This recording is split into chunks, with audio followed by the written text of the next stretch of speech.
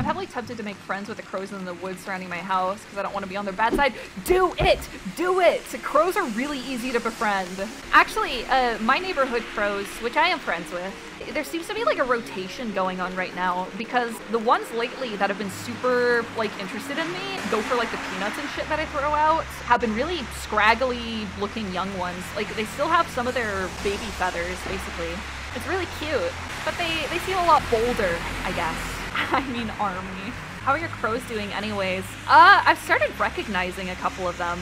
What happened to the injured one? I actually haven't seen him in a while, but he's probably fine. Like there's one in particular that has a missing tail feather that when I'm taking a walk, he will land directly in front of me, like within a couple of feet, like extremely close. And I do my best to not freak him out. One of the things I picked up on pretty early was that crows really don't like it when you look directly at them. So you gotta just, like if you're feeding them or whatever and they seem a little spooked, you gotta just like look away, you know? It freaks them out if you stare right at them. So whenever he flies in front of me, I try not to look at him and just look away and toss him out a peanut and like, okay. You trust me, right? Better not fuck with crows. They hold grudges that span generations. No, dude. I'm very cool with mine. Question about your crows. What's their favorite food? So I usually feed them unsalted peanuts because that's safest for them. But one day I was walking back from a grocery store and I was just kind of curious about something.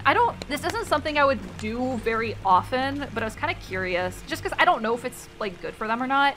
But I had a can of smoked oysters and I cracked it open and they went fucking bananas for the smoked oyster. Like an entire flock followed me all the way home. Which hasn't happened in a really long time because they figured out that as soon as they start making a ruckus like right at my house, like I stop feeding them, they went crazy for the smoked oysters. It was like the most delicious thing they'd ever tasted in their lives. Maybe I'll try it again as like a treat, but I really want to make sure I don't feed them anything dangerous.